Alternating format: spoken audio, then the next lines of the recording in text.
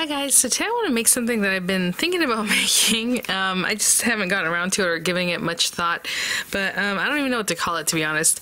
It's these little barrettes.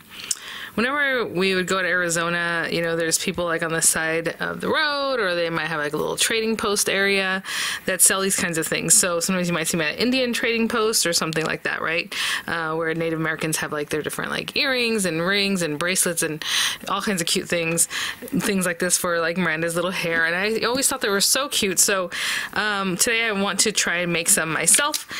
I'll link whatever I can in the description box to help you create your own. Those would be affiliate links, which means I'll make a small commission for your purchase items to those links. And you know, I'm happy enough, you know, before the pandemic we were going to Arizona pretty often, and then we would stop in, and on the way up to like the Grand Canyon, you're passing all kinds of different towns, different areas, and generally you would see a lot of these kind of like little posts, again, like I said, usually on the side of the road. They're selling like handmade items or like Indian fry bread. It's so good. This time around, when we went this last time, I didn't see anybody. I was like, okay, what's going on? And honestly, we didn't go up as high as the Grand Canyon, so I think we cut ourselves short of like those areas where you could really support, you know, these individual people and things. But I did see some at a Shell when I was leaving, like driving out of, I think it might have been in Prescott. I can't remember. But anyway, and I was like, oh, this is exactly because I had gotten some from Miranda last time. It's been a while since the pandemic that we've gone, so you know, her other ones are worn, and some are, I don't even know where they are, to be honest. Let's just be honest, right? We don't know where they are. So the ones she had last time were longer, and generally the people there, they sell them for like $7 a pair, or like 2 for $10, you know, these kinds of things. And they're so cute. So let me show you a real quick picture, that way you can kind of have an idea what that looks like. And then Miranda, of course, the other day was wearing one and made a funny face for me, but she is, but look how cute. It just kind of tucks in your hair. It's not really meant to be shown, at least not in my opinion. We usually tuck this part in so you don't see it, the clip. And then that little piece dangles down. So, I mean, I think teenagers, I think a lot of people would love these, to be honest. Again, these are short, they have longer ones. But when I saw them at the Shell, they were literally $22.99 a pair. And I was like, you've got to be kidding me. Do you think that people at the Shell paid these people that much money to sell their wares? I don't think so. But either way, I was like, what? So yeah, you can imagine it was 40 some odd dollars for these both. But again, I love to support individual people that are just there selling their things, and I didn't see anybody. Had I seen them, I would have stopped. I would have stopped, you know, 100%. So I was just like, So either way, I've always had an idea that I want to try making my own. So I think the other ones Miranda had didn't have the little feather, and these I think are guinea hen feathers, which are really, really cute. I went to Michael's and Joann's locally. They don't have them. They have them on their website. Of course, that means I have to order them.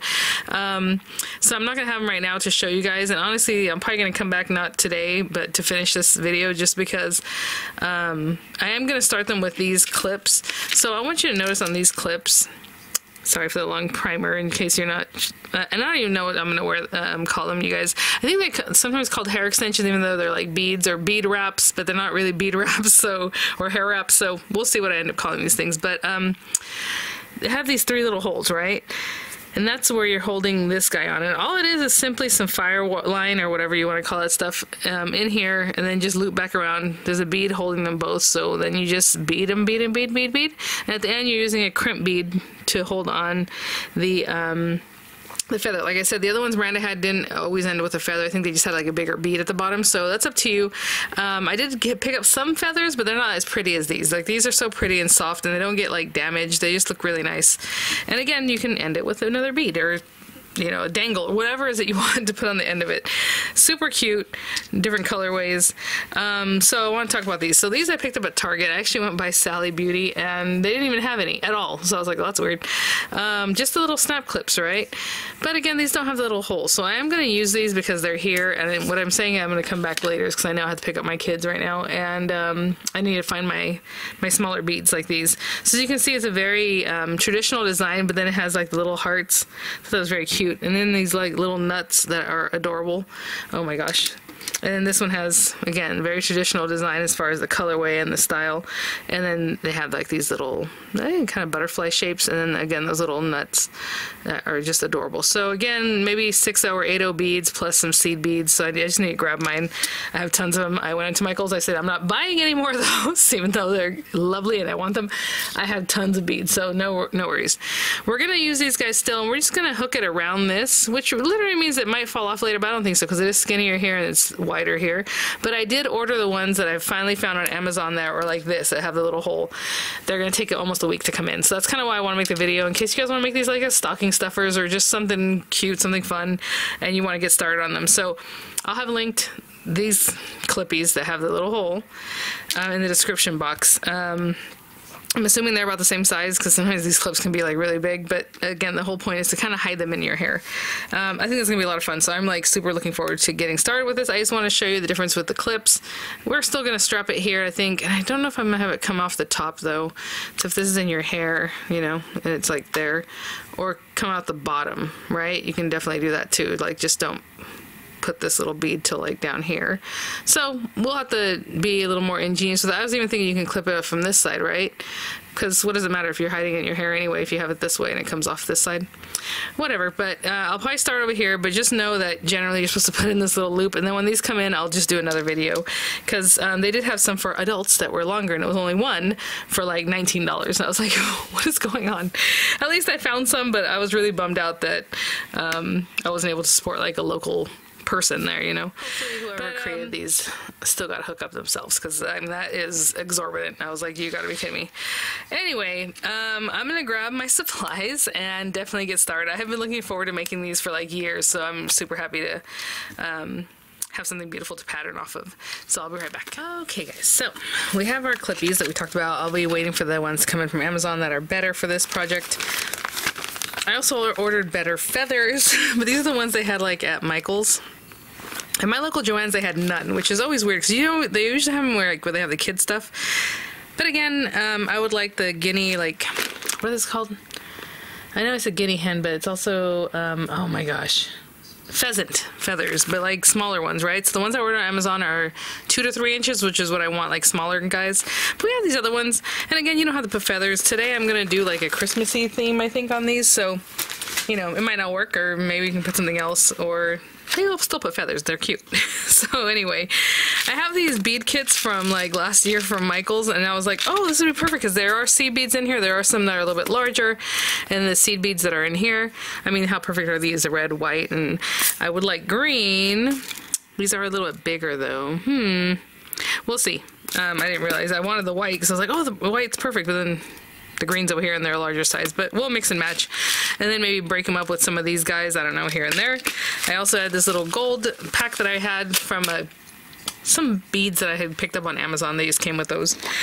This stuff is what's important, your bead-along bead string wire. So this is a 7-strand, I always forget what they call this stuff. It just says bead string and wire. Some people might call it Fireline or these other things. I think that's a brand name. Anyway, it should, I was gonna say, theoretically come away from this thing without taking this off. That's what I'm looking for at the beginning of it. Let's put this back on before it completely unravels. So you can generally still pull what you need from it. It used to move. I'm doing something wrong, because I'll say this used to move with it. But let me grab my little sample, and then we need a crimper. And you can do this with any bead that you can crush.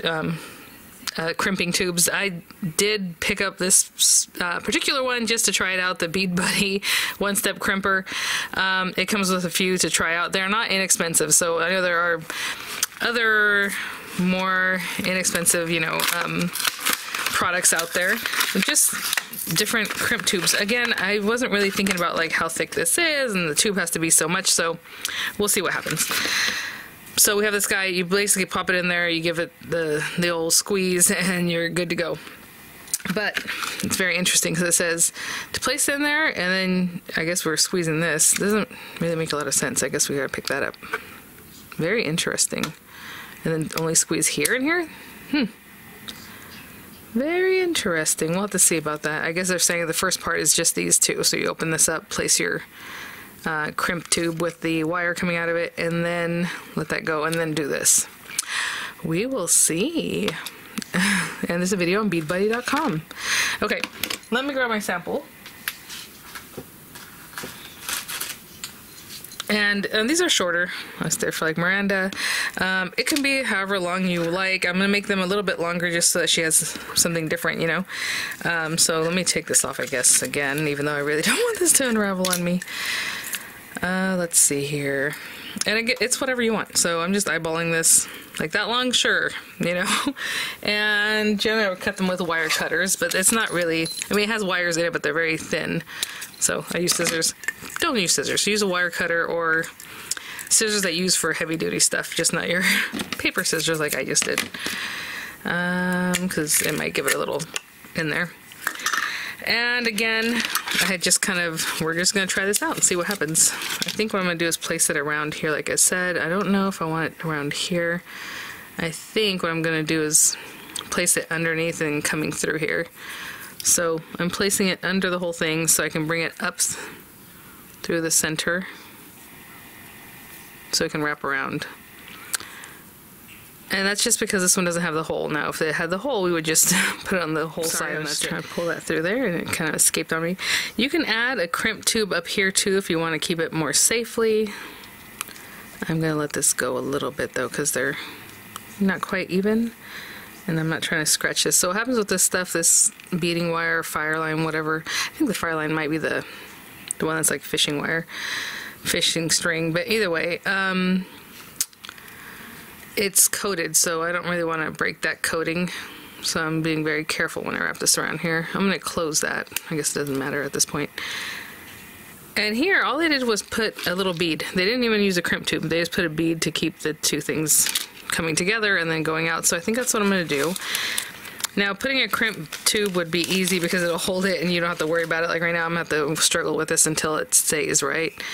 So either way I'm going to string both these ends right through here. I try to get it about even. Hopefully they both go in. Yeah. And again, this one's going to be coming out the top like this just because that's what we can do. Which basically means if we open it up, I think it'll, yeah, I'll say it'll probably stay. Well, I mean, you really have to take it off there yourself. Now we can also tighten it up when we go to actually do our stuff. We can kind of push it so it's a little tighter, which is probably what I'll do. And now we can start with our pattern and things. So do you want to put these things on like a beading mat, like a little piece of felt, one of those trays? I'm going to see if we can just bead right out of these because it'd be nice. Number one, it'd be nice if we could, but let me take the plastic coverings off these and I'll be right back. So, again, we want these little guys. They're called seed beads. You can find 11-0 or check beads. If you're looking at Toho beads or something like that, those cost more. They're fancier because they're like perfect, where these guys are just not exactly the same size. What I'm going to do is follow the pattern that we have here. So they put roughly, and another easy way to do this is just to kind of shove that in there and see I already have 3 on there. So 3. I want 10 of them. And then I'll repeat the same pattern on the other one. So I don't know if you want to do them at the same time, but we have 3, 6, and you're basically just using this wire as a needle if you're not patient enough to kind of just pick at it. I'm not trying to catch anything. It's just when you shove it in there, you usually have good luck that something's gonna pop on. 7, 8, 9, and then maybe if you really want to look, you can look for one and say, okay, that's 10. Okay, so we have 10 of the gold, and then I really want it to be very Christmassy, but again, I don't have the right green. I'm sure I do somewhere in my stash. So maybe we do red, like one red one. And these guys are little in this kit. Red. Oh, I just want one. See, those are stuck together. So again, these guys aren't perfect. Red, white, and then maybe I go with green, but a chunkier, bigger green one. Right, just to break it up. So gold, red, white, green, and then maybe we put in, do I have enough of these? Ooh, no, maybe, just trying to see what else we could do, what pattern I want. What's in here? I don't know if I have enough of these crackly ones, so maybe we go with the red pearly one.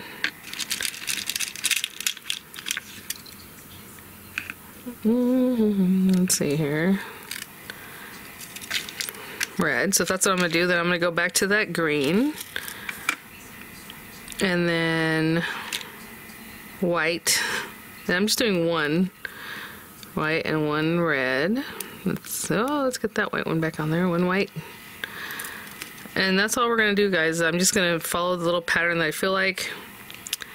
And since we're back off that, now we go back into the gold, and then they start using less. So on this one they did 10, and then they just started the pattern. So if they're using less, let's say 3, they have 4 gold. In my case, it'll be 4 gold. And, you know, it's whatever you want. You don't have to follow the pattern. So instead of watching paint dry or me try to catch whatever little beads, that's 2, 3. Having a little better luck. You guys have a bead spinner? I have a bead spinner, and that helps you do this too. 4 gold beads, and then back into the pattern of red, white, green. Red, white. Oh, I'm sorry if you can hear commercials in the background. I have my TV on, and I can hear them real well. Red, white, and green. And then maybe this time I put like a pearl, like the white one. I don't know, just to mix it up. Let's get that in there. And then I'll repeat the pattern again, back to green. Green, oh, one green. White, red. Oh, there it goes. Look at that, how cute. I know it might be hard to see. So then, you know, from there, this person, whoever created this one, started doing, actually they didn't even go back into this pattern, they just went into this other pattern where it went like pink beads, clear beads, pink beads, clear beads with these little nuts. So it's whatever it is that you want for your pattern that works for you. I think I'm just going to go back into the same pattern and just keep doing that. So 4 gold at this point, that's 1. And maybe we'll do something different, but 2, 3. Again, I'm just making this Christmassy for Miranda. The next time when I get those other supplies in, there's 4. Back into gold, and then green, white, red. I do want to include, I need to see how these are. These little guys, how cute would that be, right? So green, white. What I'm going to do is try to make this so that it's even. So I have green, white, red. And then maybe again going into, oh, you guys, I'm so silly. See? Just totally change that one around. And I'm going to do is holding them, I'm going to switch off. And I meant to go red, white, then green. I don't know where the hole is for these guys. So red, white, then green. And I keep saying I'm gonna let it go, but you know what? It's so fun. Okay, and then I'm gonna go back to the red. This little guy. Again, you can mix and match with whatever it is you want to plop in there that makes sense for you. Okay, and then I'm gonna go green, white, red, 4 gold. And then I think I'm gonna place this guy somewhere here, because that way I can finish it off the same pattern. So I'll come back when I come to the Santa Claus, okay? I'll be right back. Finish one more repetition. After that red one, green, white, red, the 4 gold, red, white, green, and I think I'm going to go ahead and place him. Now we could differentiate him with even more like beads, and I'm going to have him facing down because these go down on your face like this, right? But again, if you don't want the feather at the end, I would put him at the end or something, you know? So we have that little guy. Oh my gosh, how cute. And then we can go back to green. I mean, we can even pop some gold beads in there. Ooh, you know what? Let's do that just to make it a little different. Let's get some of these guys. So gold, just to really make Santa pop. And then again, head first. Back to gold. And green. White, red. And then I'll continue the pattern backwards. So the next thing will be putting in the 4 golds, and then red, white, green, the red again, pearl, all that. And I'm just going to follow the pattern until we get to the end. Okay, so I'm at the end. I have a little bit left. I mean, I could have probably added another set, but I basically did the same pattern back to even the 10 beads that were at the beginning. And so we're gonna finish this guy off. It's a little bit scary because I'm gonna take one of these beads that's a little bit larger, because what they did here, and I don't even know if I'm gonna be able to do it. I'm gonna put some kind of clip on the end of this thing so I don't lose all my beads, guys. Again, I'm not using a beading mat, which I probably should. Oh, this is getting wonky. Let's put that on there at least. Something. Is they put the feather. Now, oh, white feathers might work. Where's the other pack? Okay, I just had 2 packs of feathers, and of course I already misplaced one there. There are some tiny feathers in here. I mean, there are some really small ones. Let's see. Oh, a gold feather? This might be nicer than I thought. Let's see. Let's open this and make sure we reseal it. I was gonna throw my scissors down and put the plastic away. No, we want to put the plastic down. Oh, nice. Resealable, and the first thing I did was like break the bag. Okay, there we go. Oh my goodness. I mean, there's just a ton of feathers in here. I'm gonna go through this. I mean, this is pretty. The thing is, the end of it, there, you know, some of them are a little bit big. Oh, that cute little gold one, like this little guy would work really well. Oh my goodness. I guess they don't both have to be gold, but that'd be better. Hopefully I can find another one in here that's not like totally frayed like this guy. Like that one's gold, but he's a little messed up. But I'm sure there'll be another one. Like a similar one I would love to find. Aw, look at this little brown one. But that's not what we want. Hold on. I'm gonna say not quite exactly the same. Before I really add that one on, I want to make sure I have my pair of feathers that I would like for it. Oh, this one's cute. Oh, this one's, oh, both these are cute. Look, those match probably better to each other. Actually, this one will probably end up looking like this one anyway, right? You see how they're kind of little buddies? Okay, perfect. Nice, nice, nice. And so I'm just gonna add a little feather so it still has that Native American feel. Okay.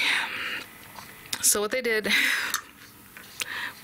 got this here going. What I'm going to do is reframe my picture, put some of these things away so we can really focus on what I'm doing here, because this is basically what creates the thing, you know, so we really want to keep an eye on that. So my hands are so dry. That's just how it is right now. Okay, how do we open this? Oh, how cute. So again, get crimp beads that work for you. Now these are the kind that are going to crimp down the center. I don't really care about that, honestly. I just want to flatten it. So if I really wanted to, I could just use like my regular any tool that I have to flatten things out, and I have like a little plier here.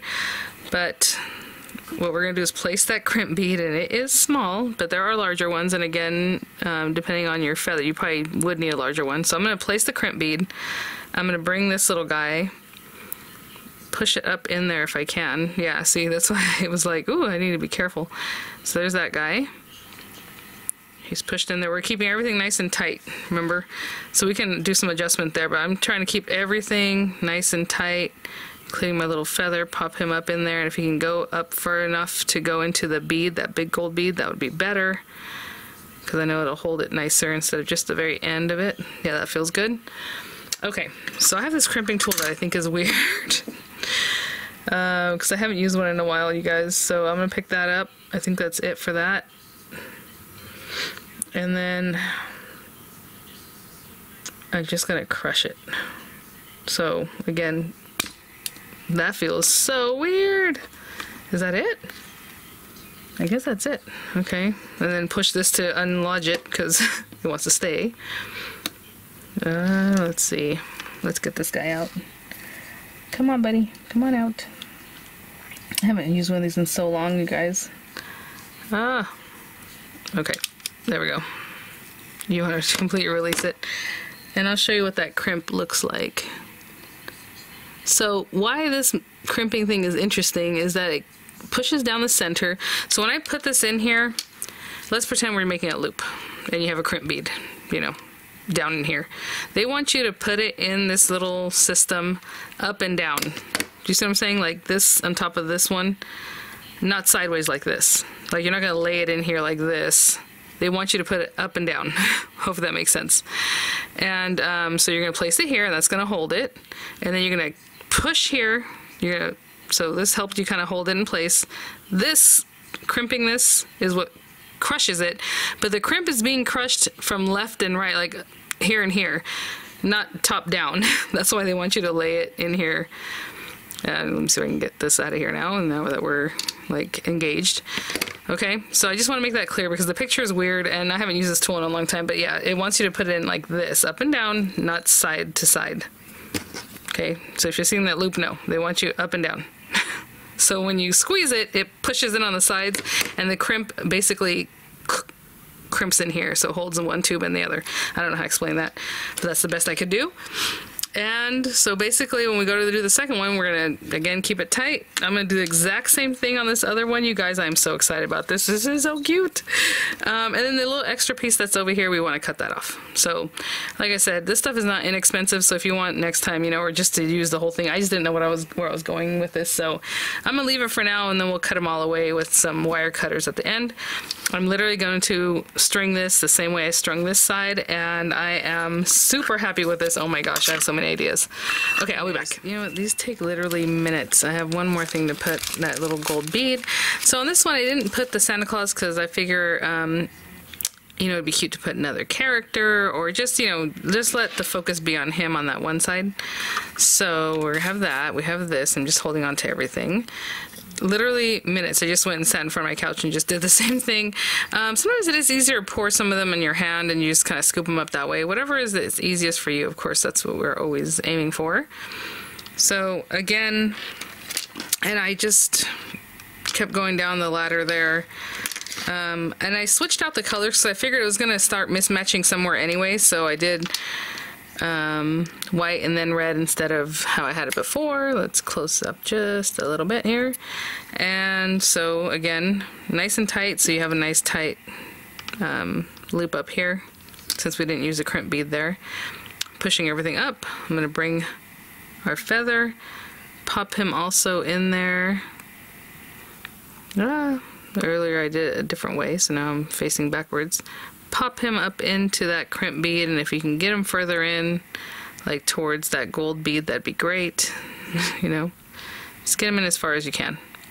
Okay, now when I bring my bead crimper thing over, again, let's undo this. This is weird. This thing like locks in or something, I don't know.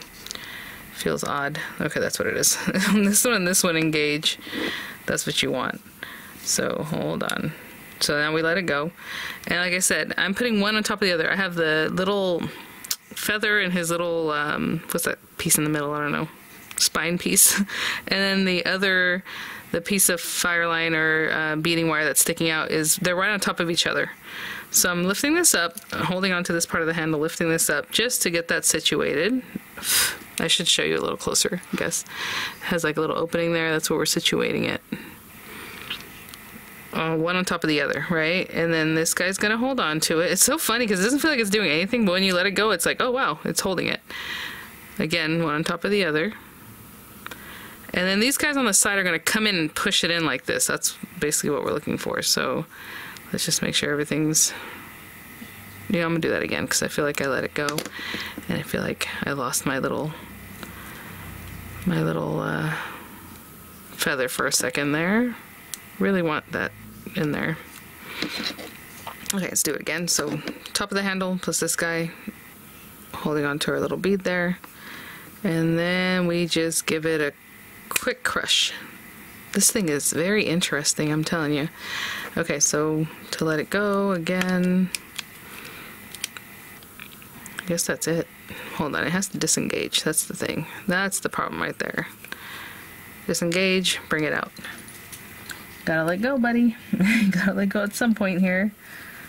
Let's see, when does that... That's the one part. It doesn't really talk about in the instruction, but there we go. There he is. So weird, I just kind of messed with it until it loosened up. Oh my gosh, you guys, how cute. Of course, my little feather came out a little ruffled there. Let me, hopefully I was so concentrated on it, I don't even know if I was in frame. Let me grab a wire cutter and I'll be right back. I usually use my 3-in-1. The 3-in-1 would be a little more difficult because the wire cutting part is like down here, so it'd be hard to get in here, more of a precise cut. But this is just a little mini cutter I got the other day. How cute are these? Okay, so just bring it over here, kind of get it close, and cut that wire down. Now I'm trying to stay away from the feather, so I'm being very careful about this. Let's see if, there we go. And same thing for this guy. Again, I ruffled my feather a little bit. Close as I can without cutting my feather. Come on, buddy. Oh, this one's not cutting as easy. There we go. And there we are. Cute little hair clippy. What I'm going to do is, I know you probably heard that bell going off, maybe my alarm. It was to pick up Dorian, but I'm going to pick up Miranda a little bit. Pop that in her hair. I have some pictures for you guys, so hopefully it makes sense what this is all about. Super cute. I mean, hopefully, if you make it out to a place that has some Native American presence and they have like little stands by the road, things like that, you can support them. It's a lot of fun. They have such gorgeous designs, really, really amazing stuff. You know, beadwork, everything that goes along with that, little pouches and stuff like that. So anyhow, just want to try my hand at it. I think this is really fun take, just something totally different. And yeah, I'll have some images coming up. I'll have the links for, you know, different items that you might need to create something like this in the description box. At least you can get more info from them too. And I'll see you all at the next one. Bye now.